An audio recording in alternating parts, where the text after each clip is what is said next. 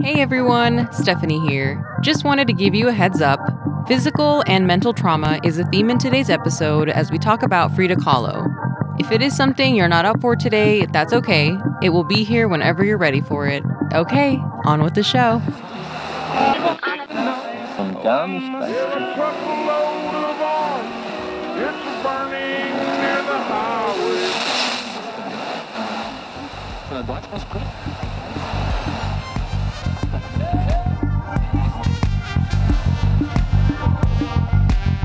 Welcome to Art Slice, a palatable serving of art history. I'm Stephanie Duenas. And I'm Russell Shoemaker. And welcome.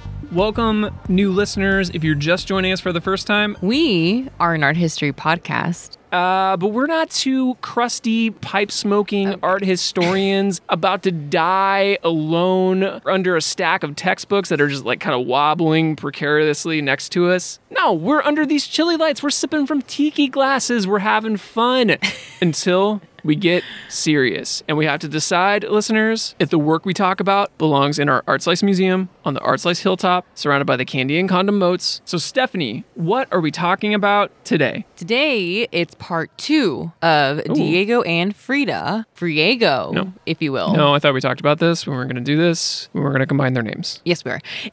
It's about their time in the Motor City. Last time, we talked about the Detroit Industry Murals by Diego, and this week we will discuss Frida's self-portrait on the border between Mexico and the United States from 1932, a painting of oil on tin. First of all, listeners, we, Stephanie and I, need to apologize. We do. Yeah, we need to. We fucked up. We fucked up. We did. We fucked up, listeners. Is it because we're late again? Part of it. Not really. Well, yeah, kind of. No, we gave some incorrect information. So we're late liars. Diego Rivera from last episode. Yeah, I remember him. Yeah? That guy. Yeah. He wasn't that tall. I thought you were going to say he wasn't a communist, everybody. Yeah, that would have been a big mistake. But we made even a bigger mistake, a big baby mistake, a Diego-sized mistake. He wasn't that tall. And by the way, I'm not fat-shaming Diego Rivera. He looks like a big baby. He's very childlike Yeah, features. he's very charming. Charming and childlike. Yeah, charming, childlike. But yeah, he wasn't that tall. I thought he was like 8 foot tall or 7 foot tall at least. Maybe we made him seem like he was 8 feet tall. Yeah, he's shorter than me. Well, you're pretty tall, though. Yeah, I'm not that tall. To be fair, though, it's 1932. Everyone was like 5'9". then. Everyone's a little bit shorter. Yeah, except for Diego. Maybe proportionally, he's like Shaquille O'Neal at this point.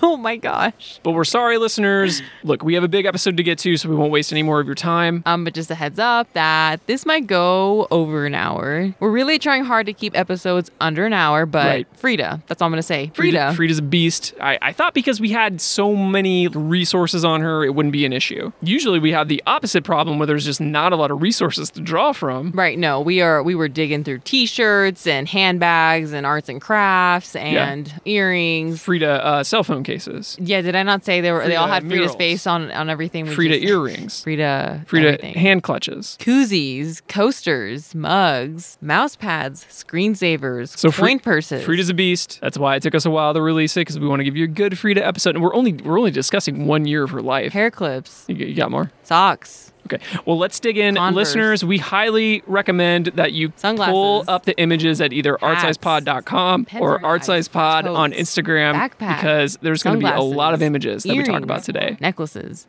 rings, nail art, bracelets, tattoos, Day of the Dead, Frida, tattoos.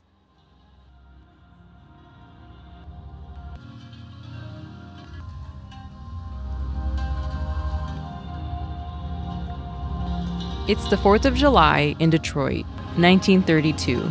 The colorful bursts in the night sky could be seen from terraces of the well-kept homes of the Detroit socialites and from the shanty towns of the growing homeless alike. Frida Kahlo is being rushed to the emergency room, covered in blood. Diego Rivera, after a 10 or 12-hour day of working on the Detroit Industry Murals at the DIA, almost missed the brightly lit sky. He caught a quick glimpse and was reminded of Frida and how she loved fireworks. And with that, he rushed into a taxi and headed toward the Henry Ford Hospital, funded and named after the most famous man in Detroit. Frida noticed a different display. Her pain was masked with morphine, ether, and nitrous oxide, leading her to hallucinate, "Mira, qué precioso, she said to Diego, "Look, how beautiful," as he rushed by her side. Frida was no stranger to physical pain. She had learned to cope with constant pain from an early age. When the colorful ceilings faded, she was, in her mind, reborn, thousands of miles from her home in Mexico, 2 days before her 26th birthday, trapped in the hospital that modern industry built.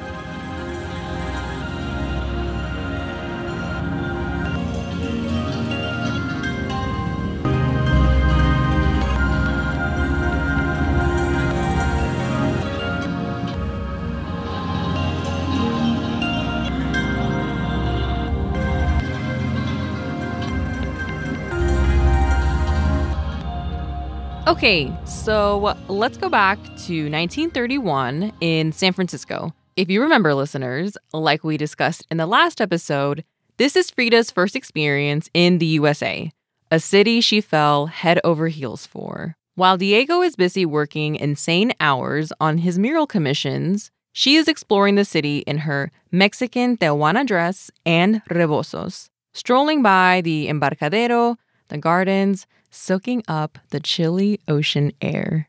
Frida loved how multicultural San Francisco was, and Chinatown was one of her favorite places. She especially loved the firecrackers during Chinese New Year because it reminded her of Mexican street fairs back home. At this point in her life, she has been painting on and off for several years. She was never formally trained. She was self-taught, but through Diego's San Francisco commissions, she meets all sorts of intellectuals and artists, with San Francisco being a more open-minded city. And while Frida is still thought of as Diego's wife, she is being treated like her own person. So Frida becomes part of a women's artist circle where she participated in weekly hangouts, which helped Frida experiment and to find her artistic feet. Two of those artists included Pelle de Lap and Lucille Blanche. Is that how you say it? I don't know how you say it. Is that... I'm butchering it anyway. Hi, y'all. My name is Pelle de Lap. Okay, look. Let me try this accent. Are you ready? Yeah. Pelle de Lap.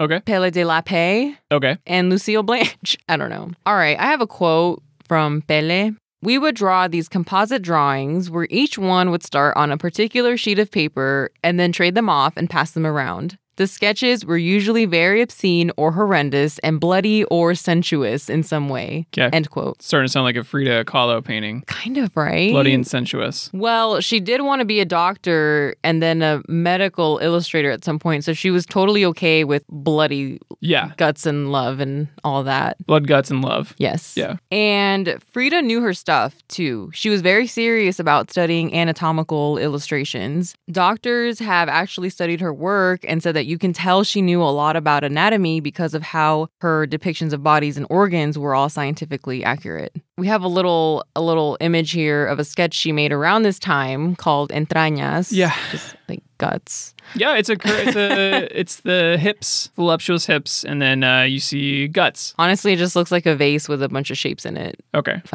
I see sensuous hips. Okay. But I see those everywhere, to be fair. It's the power of my male gaze, Stephanie. So, bearing in mind that Frida's fascinated by human anatomy, and now that she's had some practice putting those interests and skills on paper, I just want to talk about an example that reminds me of something similar that she did to the guts drawing. This David Lynch man standing behind a Monstera plant? No. And now I can't unsee it. I truly can't unsee it. If you were wearing a brown suit, yes. No. David Lynch wouldn't wear a brown suit, though. That's what I'm saying, if you were wearing a brown suit. But he's not. We are looking at Portrait of Luther Burbank from 1931. This is a painting that Frida did while in San Francisco. He was a horticulturist, and he was known for creating all kinds of hybrid fruits. Mr. David Lynch here, he is turning into a tree, and the tree's roots are coming out of or going into a decomposing body, which is clear, and you can see the blood and guts and stuff and the skeletal system inside of it. It's a really interesting composition. So this is a cutaway of the ground. Right. It's kind of like The House Opposite by Lenore Carrington, which actually she did this in a couple of her paintings at least, where she cut away at the ground and you can see underneath the ground. It's kind of that's something I would do as a kid a lot. Draw the cutaways. Awesome. Yeah, I love doing that. Did you ever do that? Is that a kid thing? That's a you thing, not me. I think every kid's different. I think I just thought about worms in the ground. Yeah, exactly. So you make the little worm tracks. No, that was not me. No. Anyway, that is who Luther Burbank is, right? He's this hybrid magician sort of guy. Scientist, magician. But he's really making it, though. That's the thing. It's not an illusion at all. And you're starting to see some Frida themes here, right? There's the macabre. There's the power of nature. A huge theme for Frida that will come along in her work a little bit later is duality. She's very interested in the theme of duality. Everything has an opposite. That's an influence from Mexican culture. So Frida was just fascinated by the fact that somebody in real life made a new fruit, right? Yeah. She just loved it. So she was inspired to make this portrait of a man she'd never met, right? It's totally out of her imagination. Luther Burbank was buried in his garden. I think the cycle of life in nature really interested young Frida. Also, death, as we will see, death is something that reoccurs in Frida's work. Also, Frida's colors are starting to come through. Her bright, citrusy earth tones. Yeah. That she's known for, those citrusy colors. She's a young artist here, but her skills, they're really shining through. So during Frida's time in San Francisco, she's also learning what it means to be Diego's wife. So they're newlyweds at this point? Yeah. Okay. More or less. But so she's just learning about married life, but then also married life with Diego.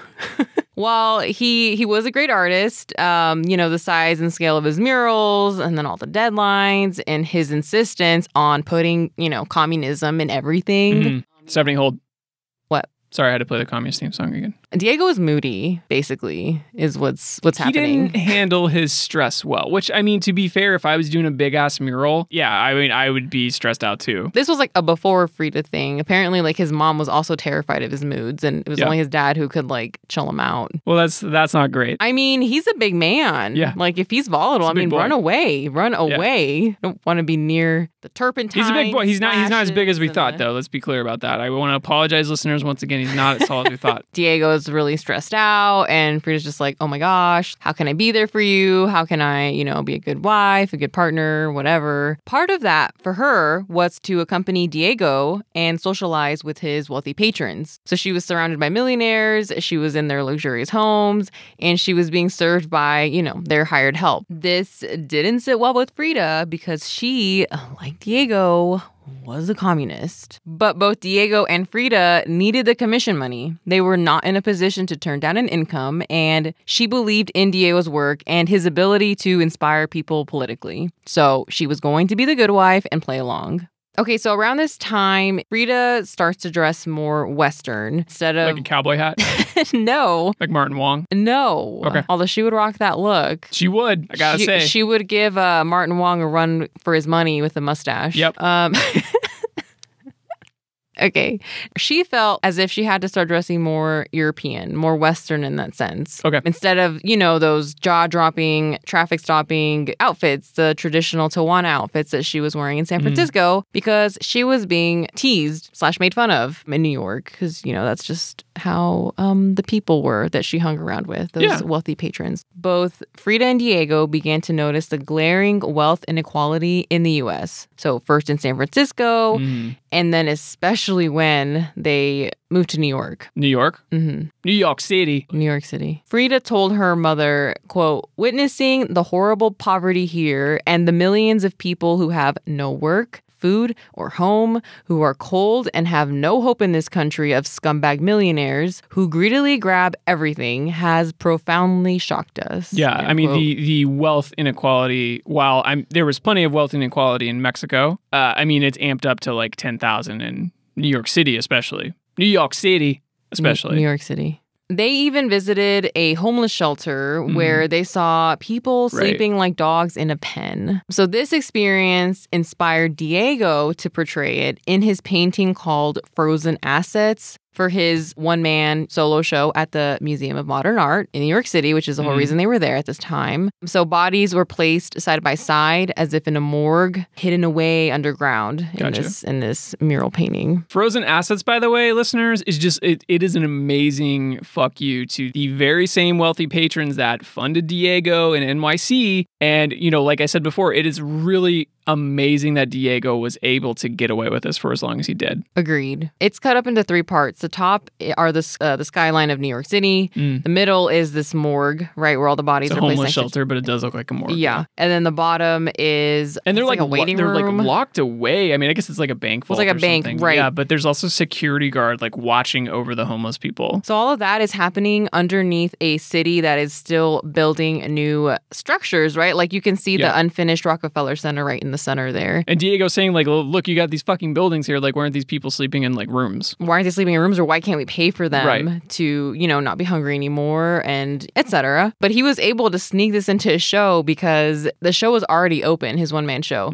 Like everything's up, and he actually kept painting, and he just kind of like probably like snuck it in there. Like, don't look at this one. Mexican muralists did that when they were painting murals in the United States too. Really? Yeah. David Alfaro Siqueiros? Yes, that guy. So to Frida, it seemed that the wealthy people that she was around didn't seem too bothered about the poverty, the hunger, and the sickness that was plaguing people right outside of their high rises. Yeah. And she also told her mother that even Diego had started to hate this country a little. Yeah, so Diego, who had this like romantic vision of this country leading to communism eventually, he was like, no, this is pretty fucked up. It's pretty bad. This issue of complacency among the rich did not sit well with Frida. Quote, "Unfortunately, he has to work for these filthy rich asses. And I have no choice but to put up with them since they are the one who buy paintings," end quote. It's so, I mean, it's true. That's also another great Frida diss track available on SoundCloud. Social justice was something that Frida encountered at an early age. This was in her... Yeah, this is in her blood. Yes. During the Mexican Revolution, back in Mexico, her mom would feed and hide the Zapatista soldiers in the Casa Azul, her childhood home, in Coyoacan, which was outside of Mexico City. So she saw it firsthand. She learned by example, if you will. And the Zapatistas, listeners, a little politicky quickie, they were a liberation army who were crucial to the Mexican Civil War. They fought for the land that had been taken from the farmers and the working class. Yes, so this is why Frida lied about her birth year. She was born in 1907, but she really wanted to be associated with the revolution. I mean, she's watching her mom's example, and she was probably like, hell yeah, like, I want to too, right? I want to be a part of it too. So she lied and said she was born in 1910. That way she could literally be a child of the revolution. She was born right at that point. In Frida's mind, yes. Yes, it's a much more romantic story, be a child of the revolution. Listeners, this is where things get kind of dark. So are you ready for it? I guess. All right, here we go. At age 6, Frida got polio, and it crippled her right leg, which made it grow shorter than her left, and it gave her a little bit of a limp. And actually would give her trouble for the rest of her life. But she became kind of a loner due to the long recovery time. And when she did go to school, she was bullied because her legs were a little bit different. You know, kids can be really mean. Yeah. So she had to endure that. While she was recovering at home, she and her photographer dad became close. And Frida supposedly was her dad's favorite. So it's kind of sweet. He pushed her to do sports, right? He taught her how to box. He taught her how to wrestle because he really wanted her to strengthen her right leg. That sounds like a dad thing. Really? Yeah, he's like, he blows his whistle. He comes out in a windbreaker tucked into his khakis. He's got a dad-approved plan. I got my dad-approved plan here first. Boxing, then taekwondo, followed by fencing. We're going to strengthen that leg. And then, Steph, he starts to tear up a little bit. Okay. I mean, you can't see it because it's hiding behind his Oakley sunglasses. But, cut to a different angle, and you see behind his back, he's holding his dusty childhood baseball glove. What? And then flashback, we see that his father was always too busy to play baseball with him. Okay. American baseball. Yeah. Okay. All right.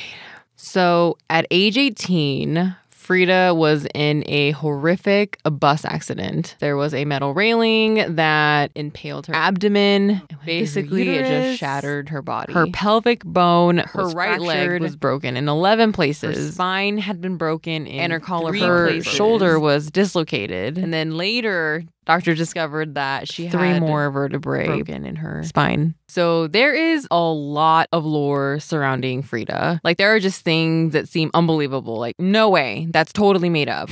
Well, one of those examples is how Frida was found at the scene of the bus accident. Somehow, most, if not all of her clothes were thrown off in the collision. So she was pretty much naked and covered in blood from all of the life-threatening injuries. And it's said that she was also covered in gold dust, in gold leaf. Apparently, there had been an artisan on the bus, some artisan of some kind with a cone full of gold leaf. So she's naked, bloody, and covered in gold. Okay. That just sounds like too detailed. I don't know, but whatever. I choose to believe it. You choose right. The accident happened kind of far away from Frida's home in Coyoacan. It was in Mexico City. And when her parents found out what kind of a state she was in the hospital, they were too distraught to visit her. So it took Frida months to recover from this. Honestly, like years. She's going to spend the rest of her life recovering from this accident. And for a long time, it was unknown whether she would ever be able to even walk again. Yeah. Like after they established that, okay, she's going to live. That was the first thing. Is she going to live? And then, is she going to walk? She was bedridden for a long time before they realized that she would be able to walk. And to pass the time, her parents fashioned a painting easel that she could paint on while she was recovering in bed. So eventually she left the hospital and she was able to recover at home. So that is when she started painting. She really did not have any sort of ambition before this to become an artist whatsoever. She actually wanted to be a doctor. So because of her injuries, Frida wore a plaster corset most of her life. And to make the best of it, as you can see here, she's painted the sickle and hammer on it. And there's also a fetus. She's lifting up her dress. It looks like a cape. She looks like a communist superhero. She sure does. I mean, she was lucky to have healthcare at all. Healthcare wasn't nationalized in Mexico at this point. And in fact, Frida and Diego would use much of their income to pay for the surgeries Frida would continue to have for the rest of her life. She must have realized healthcare was a human right. She actually has a painting called Peace on Earth, so the Marxist science may save the sick and those oppressed by criminal Yankee capitalism. That's quite a title. Yeah, she painted that near the end of her life. Like, totally no fucks left. So there's an orbiting, disembodied head of Karl Marx, and he is choking an American eagle. Pretty blunt. Pretty blunt, Frida. So keep in mind all of the injuries that Frida has now sustained. Yeah. Even though she's healing, her body will never be the 18-year-old body that she had. She's never going to 100% recover. It's no surprise that when Frida became pregnant early on in her marriage with Diego, that she decided to get an abortion. Right. She just knew that it might kill her. To carry the baby, yeah. To carry the baby, maybe not even carry it to full term. Right. She might die, the baby might die. Right.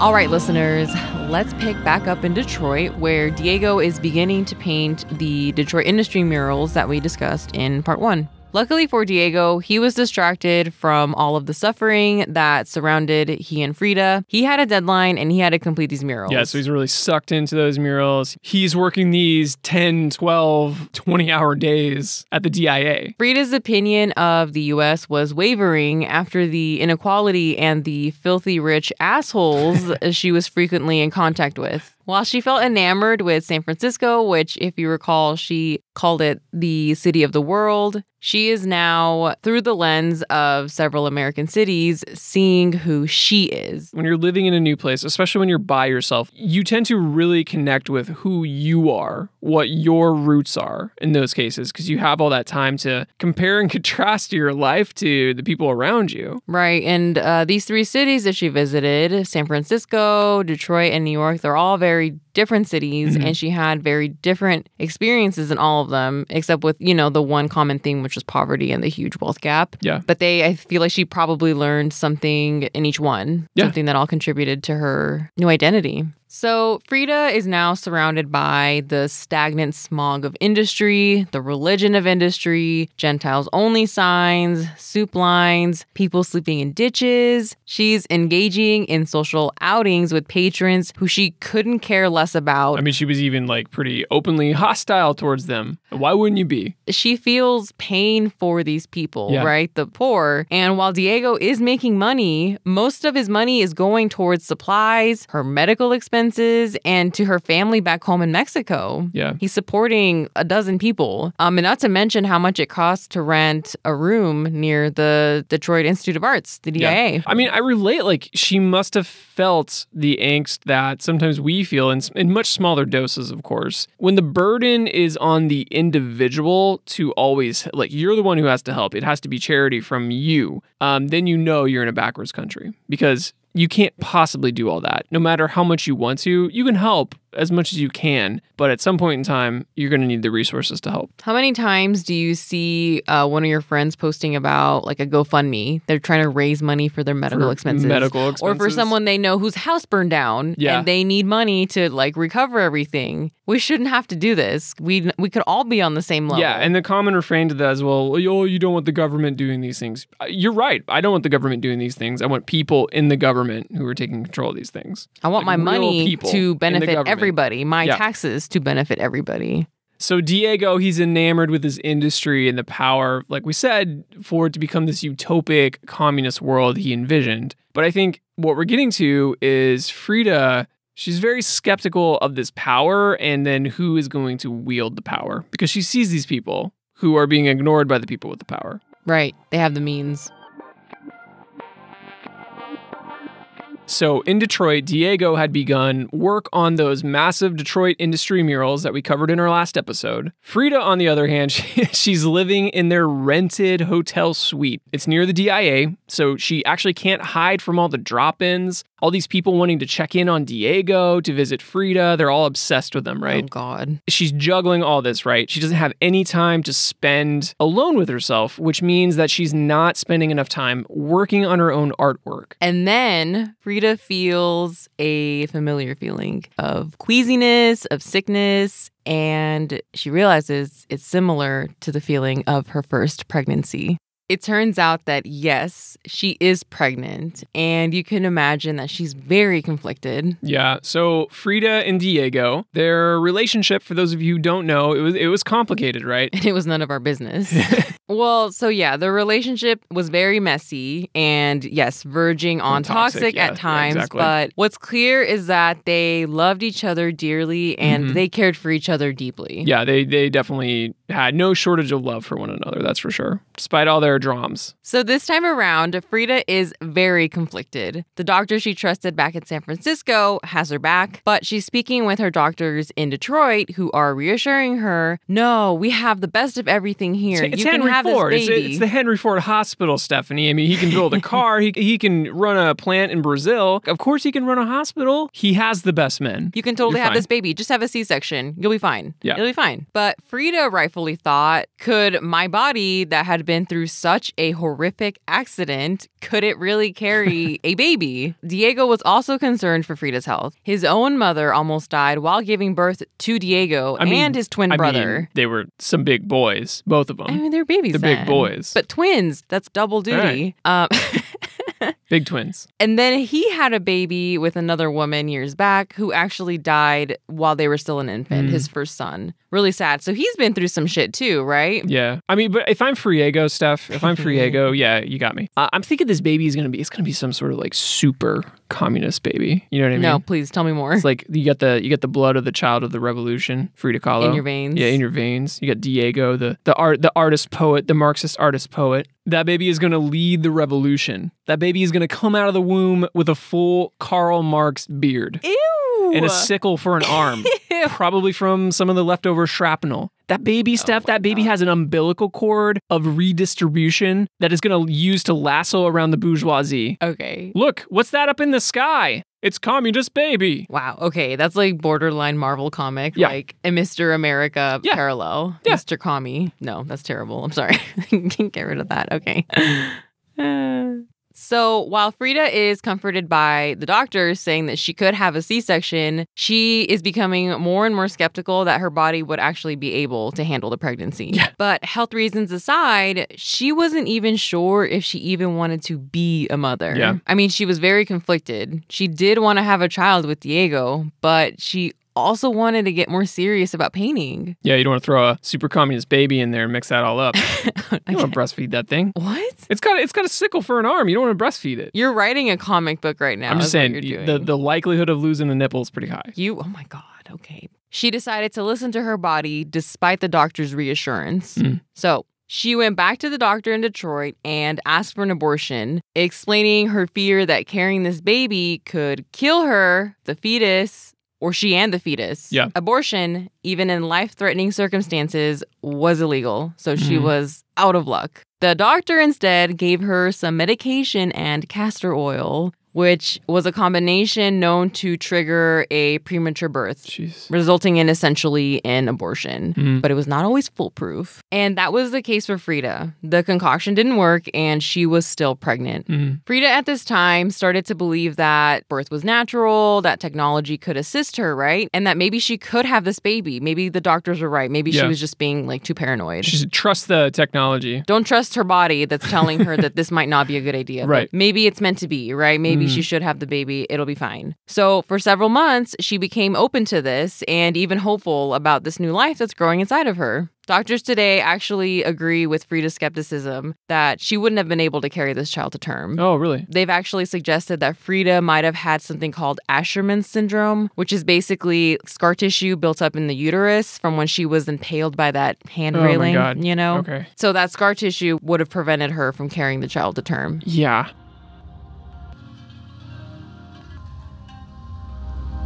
On July 4th, 1932, Frida woke up to her sheets soaked in blood. Crimson plumes spread across the white sheets like bright red fireworks would stretch across the night sky come sundown. Frida was hemorrhaging blood. She immediately knew that she should have trusted her body, that she now was experiencing a miscarriage. And for Frida, no hospital visit is ever routine. No. She was rushed to Henry Ford Hospital, where she spent the next 2 weeks in agony, experiencing fever, pain, and hallucinations as she suffered through a miscarriage that was also threatening her life. This experience was painful. And I mean, painful doesn't even put it into words, right? There are no words. I can't even imagine. I mean, obviously, like, it probably brought her back to that hospital bed when she was 18, too. Well, and probably just bringing back that, like, helplessness and loneliness, right? And it seems like from her letters, she was really looking forward to it. But the doctors didn't listen to her concerns, right? And they gave her false hope. Yeah, and put her life at risk. So Frida had written to a doctor friend that she trusted, quote,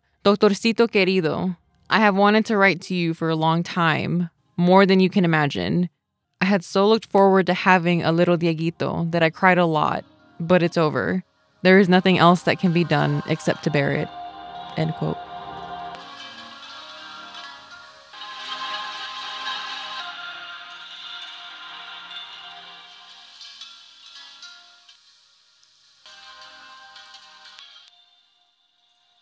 So, listeners, Frida only completed 5 paintings during her time in Detroit, but they were a turning point in her career. Today, they're considered to be as monumental as Diego's Detroit Industry murals, although they're only a fraction of the size. Diego would go on to say about Frida's work at this time, quote, "Frida began work on a series of masterpieces which had no precedent in the history of art. Paintings which exalted the feminine qualities of endurance, of truth, reality, cruelty, and suffering. Never before had a woman put such agonized poetry on canvas as Frida did at this time in Detroit." End quote. Steph, did I sound like you when I said end quote? You wish. I think I did a pretty good job. So Frida did make a lot of work in response to her experience at the Henry Ford Hospital. This piece, Henry Ford Hospital, is a similar size as Self-Portrait on the Border and the same medium. It's also oil on tin, which is inspired by retablo paintings. So Stephanie, what is a retablo? A retablo is a small devotional painting that memorializes a near-fatal event while also giving thanks to a saint because that person survived the event. Okay. So we're giving because thanks. of the saint. Yes, some sort of holy intercession by God, the Virgin Mary, or any of the hundreds and thousands of saints that there are. For example, Frida, she could have painted the bus accident, right? And then she could have painted a description on the bottom telling what happened, basically. So there's descriptions usually on the bottom. Yes, and they were usually made on small rectangular sheets of metal. When I first saw them, when I first learned about them, I thought to myself, this kind of looks like a kindergarten project. When you paint something, yeah, you make a drawing and then on the bottom, you know how, because you're a kid, you're learning how to write. They have those dashes and the lines guiding you to fill in the spaces. Yeah. Kind of looks like that. And would you say they were painted on again? They're painted on tin. There they are. I thought they were gone. I thought they were on vacation, but they're here. They're here. Well, let's go feed our Art Pantry babies. I bet their tummies are rumbling. They are not happy. They're happy to see us, but they're not happy that they're hungry. Artists have been using aluminum, tin, copper, and other metals as alternatives to canvas since the very early Renaissance, about the 15th century. Artists who used metals were seduced by its ultra-slick surface, meaning that the oil paint would glide smoothly without the speed bumps that are natural to surfaces like canvas, linen, and even woods. Many artists will scuff up the metal surface before painting in order to actually slow down the slickness of that oil paint because it's just so smooth. Metal also won't absorb the oil paint like fabric and wood will, especially if they were poorly primed. So that actually results in a higher pigment load on the surface of the metal. There also might have been an issue with mold, mildew, insects, rodents nibbling away at their canvases at this time, so that could be another reason why a lot of artists switched to metals. This was likely how the tradition of painting on metal made its way from Europe to Mexico. Often folksy Mexican retablo paintings were painted on tin, a type of painting that both Frida and Diego collected. Painters and photographers actually still use metals today, especially aluminum and copper, to both paint and print on. Metals, of course, can oxidize in the wrong type of air, so artists, if you're using metal, you need to be very careful and seal up any exposed metal surfaces with a varnish or some sort of protective coat. Russell, thank you so much for that Art Pantry entry. Our little Pantry babies, their tummies are satiated. I'm so glad they're still here, but let's get back to the episode. So, Frida's painted a portrait of herself in this desolate landscape. She is so small in this giant cold hospital bed with painted letters saying Henry Ford Hospital, kind of as if to say, this place did this to me. She looks like she's in a jail cell. Kind of, yeah. If a jail cell was a bed. She's in a pool of blood and she has giant teardrops, anime-sized, falling down her face. She's holding 6 red strings, or they might be umbilical cords, and they're floating away from her. Tied to the end of them are 6 different objects. We'll just talk about a couple of them. One of them is a male fetus.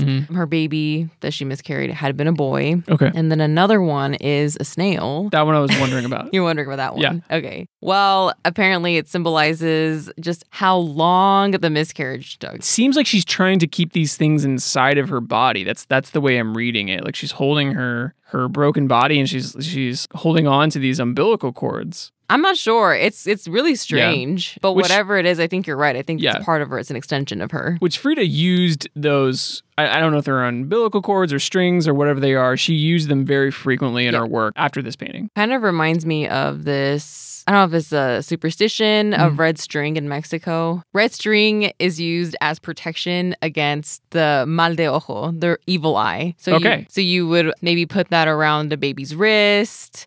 My little niece got one for my grandma as soon as she was born. She put a little red string around her wrist. But basically it's for... That evil eye is looking for those young babies. They're the most fresh vulnerable.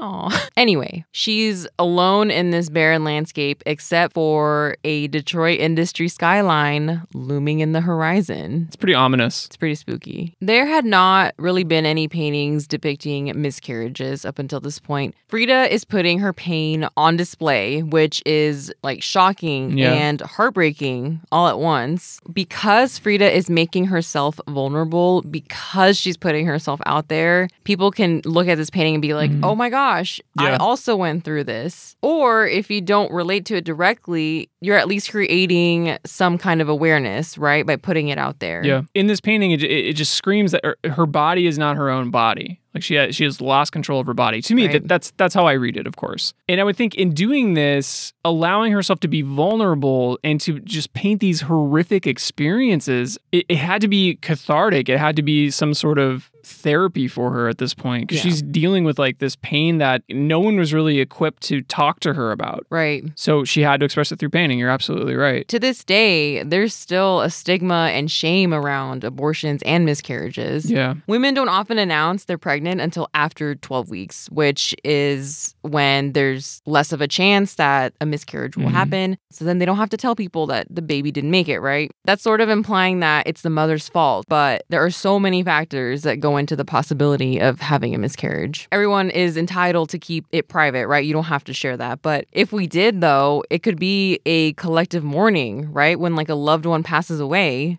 a community could come together to help the affected ones heal. So it's not so like alienating, right? Yeah. No one talks about it. It happens probably more often than we even realize. So here is Frida in 1932 just putting it out there. She's just like, fuck it. I'm hurting. This happened. She's doing this for herself. And in doing so, she's telling people they're not alone. It's really sad, but you're right. It's reaching a lot of people. And to top it all off, Frida wasn't allowed to mourn. She asked the doctors to see her baby when she'd miscarried, and they refused. So she wasn't able to get any closure, I guess. Right. And she needed that. She needed to see her baby to get that closure. Yeah. Death is not something that's feared in Mexican culture. Like, that was not strange to Frida. Right. So an American patient, they probably wouldn't have shown it to them because they thought they would be hysterical. Maybe. That's just kind of cruel to me. Yeah. They're making the decision on behalf of the woman. Like, oh, she's not in the right state of mind. Fuck you. She just had a miscarriage. Like, come on. Like I was saying, death was not something that was feared or dreaded in Mexico. It was sad, but it's also something that's celebrated. But this was yet another blow to Frida. Yeah, so not only was she just ignored to some degree by her doctor, I mean, whether they wanted to do that or they just couldn't do anything about it because of the laws at that time, she's just put in this horrible situation. They're also the doctors are pushing their culture, right, onto her or their patients by not allowing her to see the baby, right? And she needed that closure. Unfortunately, Frida would suffer another blow just a couple months later when her mother, back in Mexico, became very sick. Even though she was still bleeding from time to time due to the recent miscarriage, she rushed to Mexico by train because planes were still only accessible to the wealthy. Okay. Sound familiar? Like Max Ernst and Peggy Guggenheim flying to the United States to flee the Nazis? Yeah. Yeah. But counterpoint, they didn't get on the limbo boat like the Three Witches. Yeah, that's true. She boarded a train, left Detroit, and then headed down through the South toward the Mexican border in Texas. This was a long journey. It took days with many stops in U.S. cities. At some stops, Frida was still so ill from the miscarriage that she missed strolling through the cities entirely. At other stops, Frida witnessed not only more poverty, but also more overt racism against Blacks and Mexicans alike. Yeah, listeners, we're actually looking at a photograph of Frida. She's standing next to the quote-unquote Negro section of the train. The train station. The train station, and she is given a stink eye. Major stink eye. Because she is not all about this segregation. She doesn't like it. Justified stink eye. Yeah. Frida made it to Mexico in time to see her mother before she passed away. The sudden death of her mother, though, was devastating. Yeah. So she goes from losing her chance to become a mother to losing her own mother in just a matter of a few months. I have no words, but I can't imagine what she's going through. Being back in Mexico, though, for Frida was bittersweet because she had been so homesick, right? Yeah. She did enjoy going to the market, buying little Mexican toys, and eating sweet treats. Everything I've read about Frida says she just loved her sweet treats. And Like Her little everyone. toys. Everyone. Sounds like me. I'm going to compare myself to Frida, but... So before Frida left, her father, who, like we said, was a photographer, he actually shared photos he had taken recently. And Stephanie, do you know where they were from? Do you know? I'm guessing something industrial? Mr. America Henry Ford had recently opened up a new Ford motor factory in Mexico City. Naturally. Frida is back on the train, and she's able to connect all of these disparate impressions of these places that she's experienced. From the streets of her hometown in Coyoacán, to the Embarcadero in San Francisco, to the skyscrapers in New York City, and to the sprawling factories in Detroit. She's been a lot of places now. Yeah. She's experienced the duality firsthand. The duality that Diego romanticized and warned against in his murals. But Frida didn't get to romanticize it. She had to survive it. That's a good point. Something changed when she crossed the border back into the U.S. To reunite with Diego in Detroit. Something changed. Sometimes you need to step out of your home to realize who you are and why you are, the way you are. You have to leave home. When she would come back to Detroit, she would insist on having a studio space in the DIA. She's done fucking around. Yeah. She's like, it's time for me to be taken seriously. I'm Frida Kahlo. I got stuff to say. I've lived this life. I'm only 26 years old, but I live this fucking life, and I have stuff to say. I mean, the last 6 months alone, a lot of people go through that much pain in a whole lifetime. Yeah. Like, I can't even imagine. And maybe she's realizing, too, life is short. Yeah. Life is short. Get to doing what you love. Hey, listeners, real quick, just so you know, you can still grab a 3-pack of the Art Slice stickers, including the creepy bumper sticker that says, listen to Art Slice or the devil will get you. Sorry about that. It's from a billboard that we saw somewhere in, I don't know, the south of America somewhere. And it comes with a holographic sticker that I'm hiding from Stephanie so she doesn't take them all. I don't know where the stash is. And a clear sticker as well. They look good on cars, bicycles, laptops, water bottles. Butts, you can put them on butts. Put them on your cat's butt, too, if you want to. That would be a little mean. Anyway, we're going to get back to the episode. Just head on over to our website or our Instagram, grab a pack. It really does help support the show. All right, listeners. Like in Diego's Detroit industry murals, there's a lot of meaning and symbols in Frida's work, even in just this one painting. So we're going to talk about a few of the symbols we think sum up the work well. Okay, listeners, so if you don't have On the Border right in front of you, we're going to give you the basic breakdown. The composition, it's split into two sides. There's the Mexican side on our left and the American side on our right. So Frida, she's standing on a pedestal in this elegant cotton candy colored dress, smack dab in the middle, in the center of the composition, and on the borderline between the United States and Mexico. Like the title states, and everything in the composition is happening around her.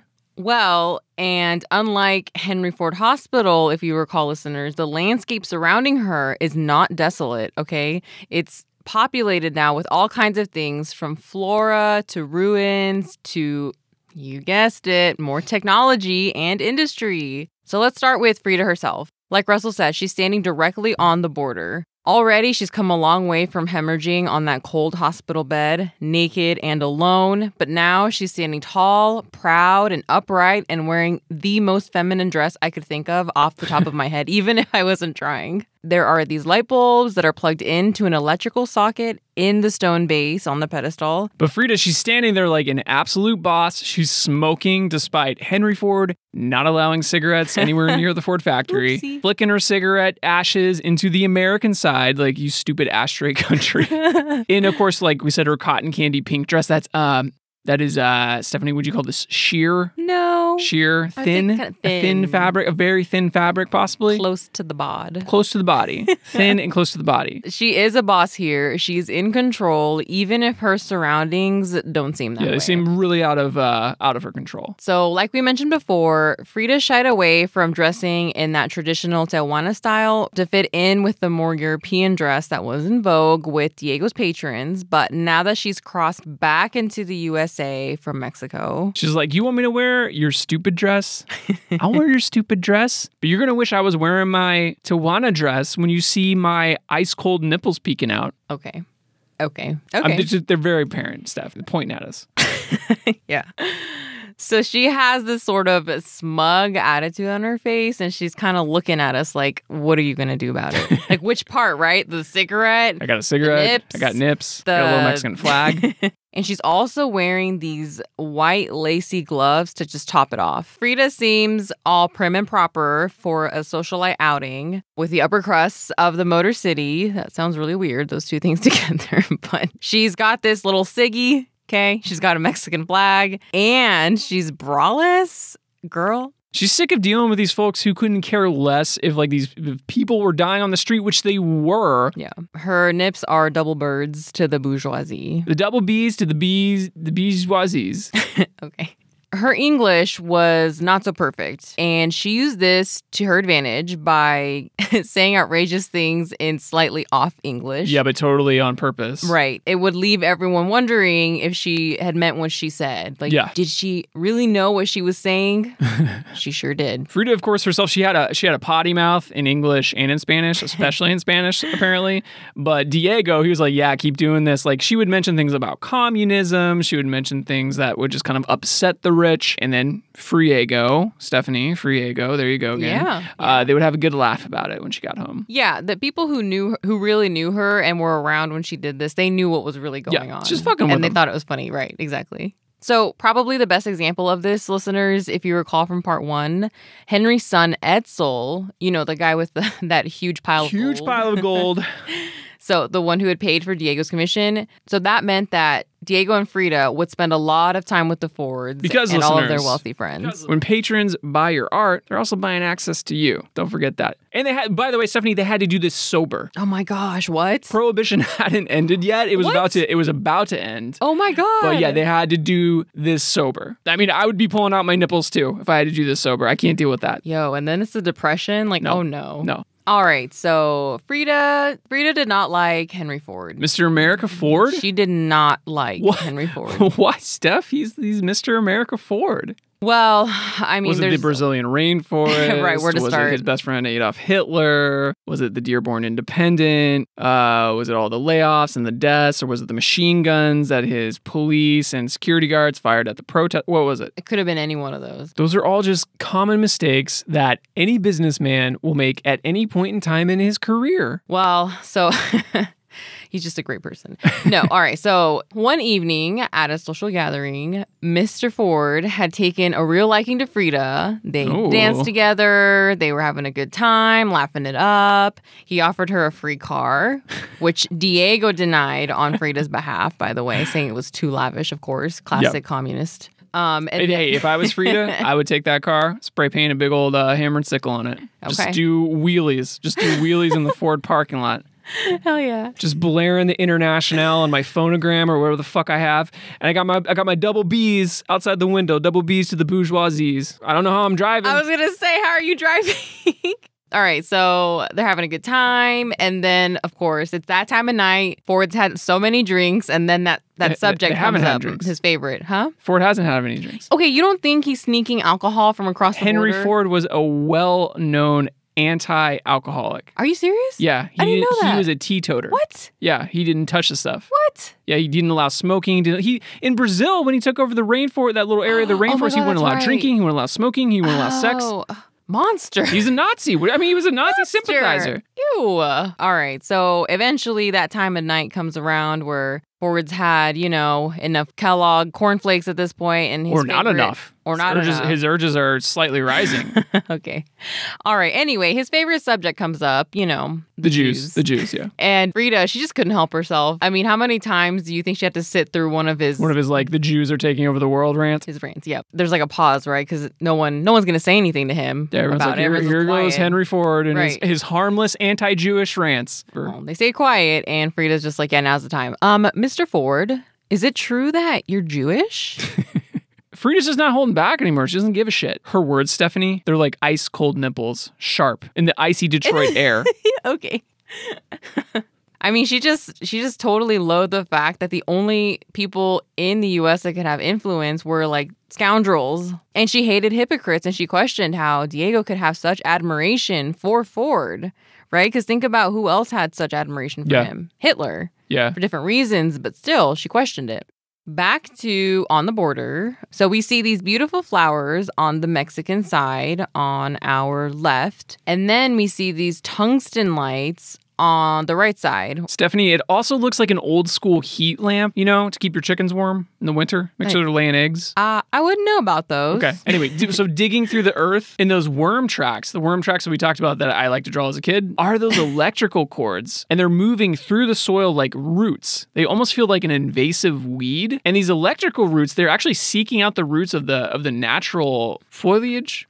Foliage, plants, whatever. I'm questioning it. But anyway, they want to choke out those beautiful natural flowers.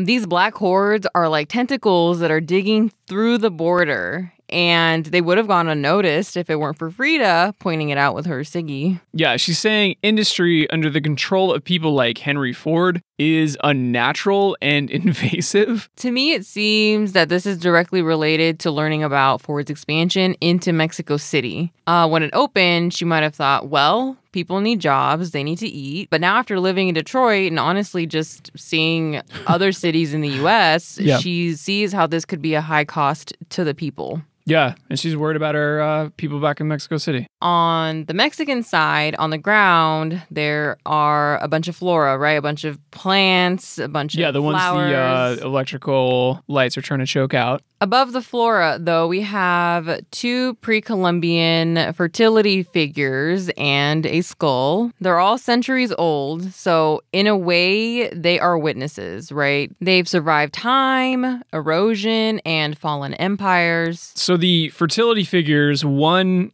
looks like it was breastfeeding, but the baby's head is missing. I think this is clearly about Frida's miscarriage. Yeah. One of the idols, the other one is giving birth upright, so standing up, which was the norm because it's common sense to let gravity help you.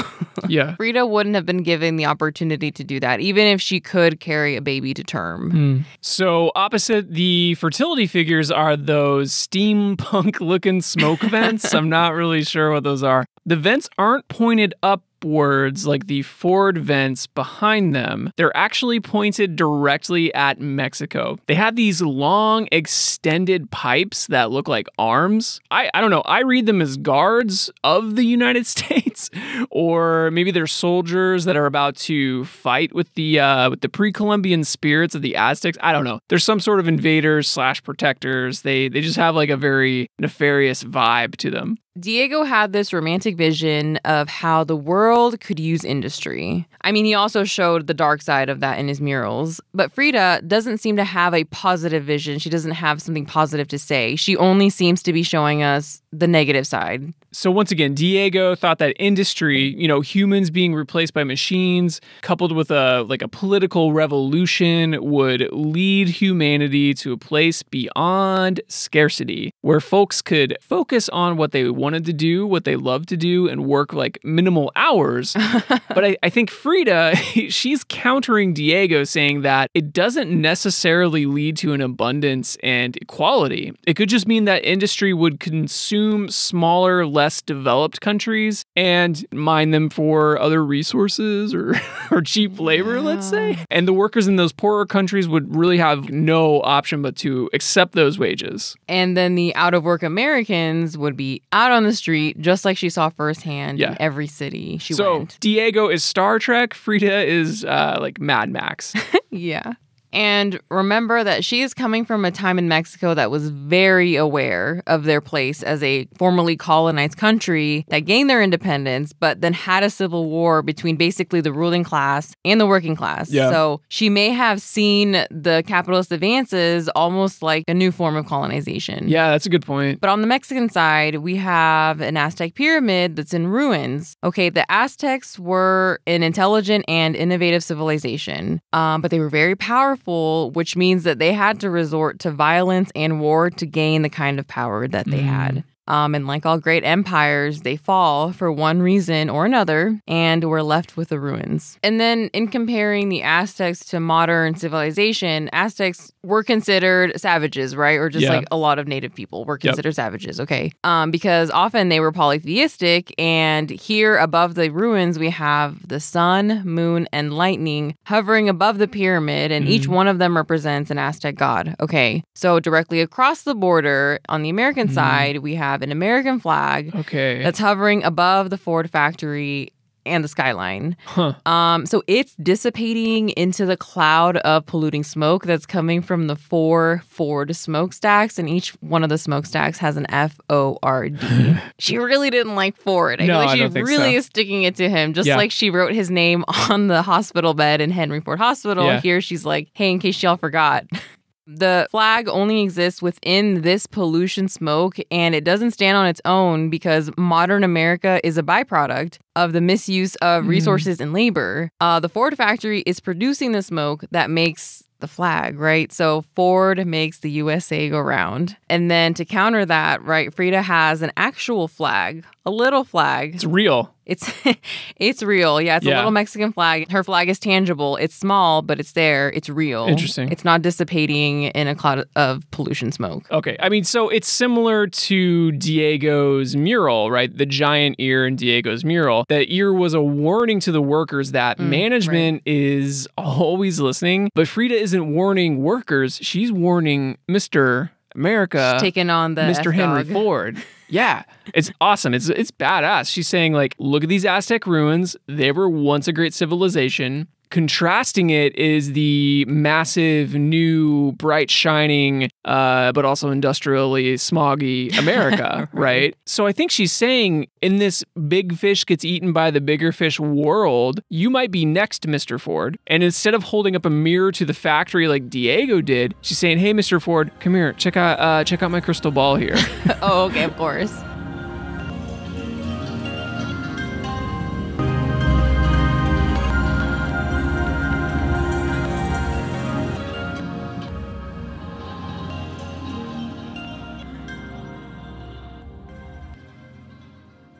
Stephanie. Yes? When we take apart the River Rouge plant with the help of the giant Michigan cherry golems, and we take those deconstructed parts and we construct the Art Slice Museum on the Art Slice Hilltop with its free snacks, its free nap pods, its free hot tub clusters at each corner of the museum gardens, with, of course, a free bar, are we installing on the border in our permanent collection?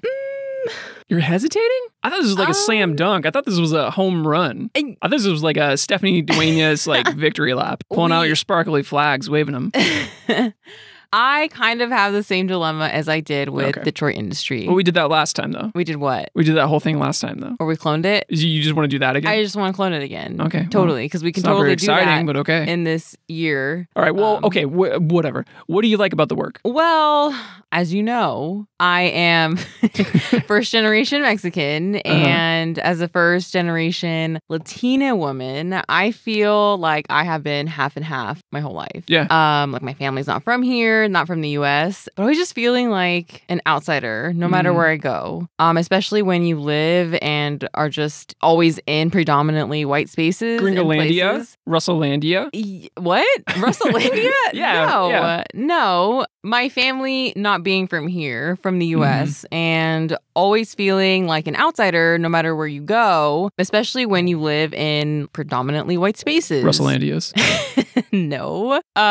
You're too white for the Mexican crowd, and then you're too like other for the white kids. And I say other because I am a light-skinned Latina lighter skinned. woman. Yes. Yeah. But they still sense it. Exactly. It doesn't matter how light your skin is. It's just like, oh no. Like, you gotta stay out of the sun. Stay out of the sun. Okay. It's just that feeling of not belonging, right? You're straddling the border between like, what the hell does being American even mean? Yeah, what is America? Is it something you even want to be? Is it something that you would even be proud of, right? Or Or am I Mexican? This culture is familiar to me, right? Having gone there growing up and then just being around family, but I have bits and pieces of it. But I grew up thinking, where do I fit in? But you're a million things. You're complex, right? But I understand, having lived in so many places other than my hometown, that there's just a time where you just feel like you're neither here nor there. And it doesn't even have to come down to race or ethnicity necessarily, but just feeling like an outsider, generally speaking. Yeah, no, I totally get that. And Frida experienced that loneliness too. And she was also like all kinds of dualities, and she embraced that as well. It sounds like she was experiencing a lot of what you're saying, and she was on the border of so many different things. She was she was biracial, like her dad was from Germany and her mom was Mexican. She actually was a little bit androgynous. She was just like fluid like that, complex like that, which most people are, but she was just totally open about it in the 1930s. Right. So, but she embraced it. She embraced it all. And yet she's still feeling like she's straddling a border. Well, do you want my white guy opinion about the work, or? Yes, all opinions welcome. Unless they're rude, then no.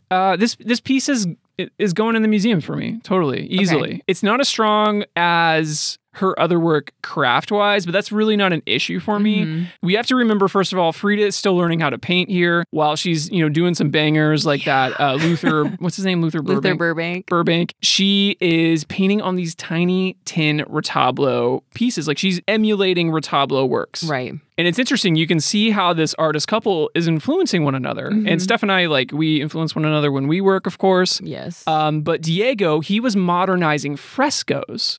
Frescoes is this really old way of working, and retablos are a really old way of working, and Frida is modernizing those. She's not using those spiritual stories, right? Right, neither was Diego. Yeah, neither is Diego, exactly. She's putting in her own pain, she's putting in her own belief system into these works, and the fact that she's hiding all that content in these tiny retablo paintings, it makes them super duper deadly. So if you're used to seeing these things, if you're used to seeing retablo paintings in Mexico, let's say, or Stephanie, how many murals have you seen in your life? A lot. How many have you been bored by? A lot. Right. So even if they have some interesting content and they're not just trying to sell lofts in the Castro district. Right.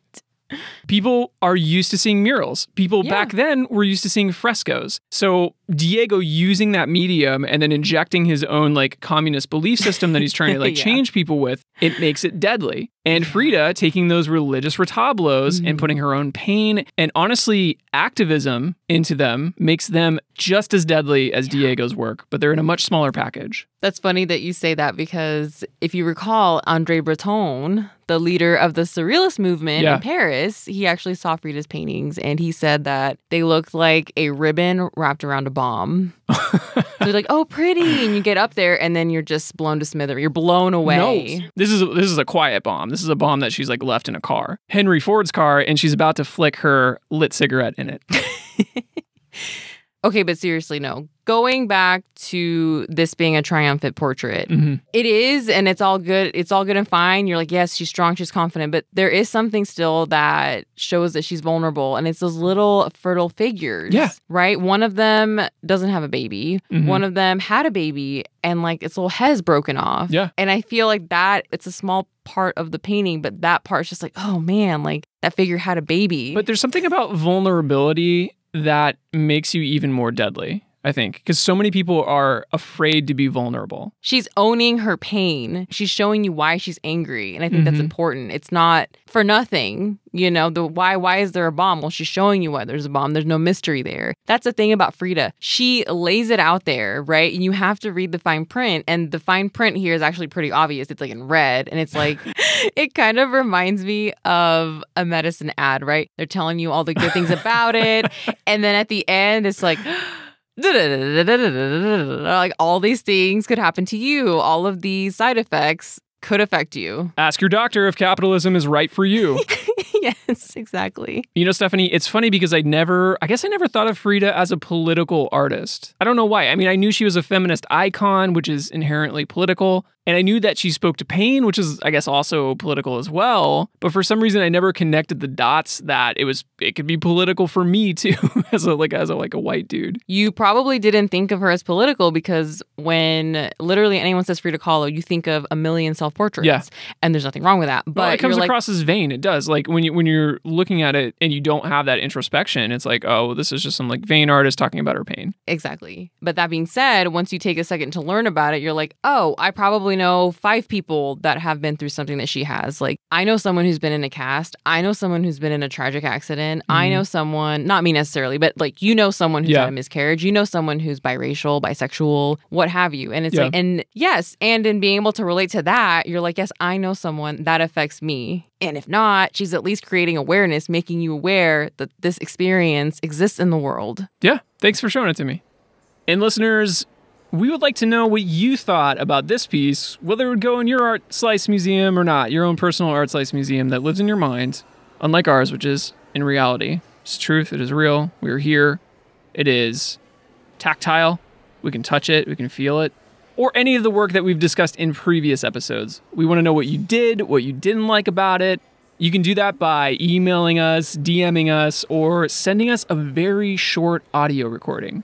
And if you're new to Art Slice, you can send in any of the previous art assignments like last episode's mural assignment, tarot card, music abstraction, or the flag assignment so we can post them. Send them all to artslicepod@gmail.com and include your Instagram handle or whatever you want us to tag you on. And listeners, we received even more messages this week. Thank you so much. I say this every week, but it is just Stephanie and I making these episodes, and they take a lot of time to write and record and produce, and that's why we're a little late this time. But we love hearing from you all. We love the love. Yeah, we love the love. Well, we just love to know that you're interested in what we're putting down. No. No. We just want to date you, listeners. We just want to go on a hot date with you. But we love hearing from you, and we love to hear that you're enjoying the podcast. We really do. Yeah, keep sending them over. Actually, we talked to John recently, who's making first of all, he's making some really great artwork, but he's also working on a documentary called Black People Don't Do Art. It is not out yet, but he has a trailer. Check out his project at Black People Don't Do Art on Instagram, and then you can find his website through there as well. And as a reminder, listeners, you can still grab a pack of Art Slice stickers on our website, on our Instagram page. It goes to help support the show. You get a bumper sticker with a devil on it. You get a holographic sticker, and you get a clear sticker. So honestly, what more do you want from us? Seriously. If you hate stickers, though, you can still support us in other ways. I don't know who would hate stickers. Somebody out there. Okay. I don't know. Anyway, go on. Thinking about everybody. Yeah. You can support us in other ways, though. You can follow us on all of the things: Instagram, TikTok, Twitter, YouTube, and sharing, listening, and writing a review on your pod player of choice. It helps us just be visible. It helps us feed the algorithm gods. As a new podcast, it's really important to do that. So that extra step, it really helps us out, and we really appreciate it. And a very special thank you to musician Chris Keogh for letting us use his work. It's from Processed Harp Works Volume 1 and 2. And seriously, I really enjoy these 2 albums. They're amazing. If you like that type of music, go check them out. We'll link his work on our website. Well, that about does it for us today. We will see you next time, listeners. And no. And no. Your kid could not have painted that. Bye. Bye.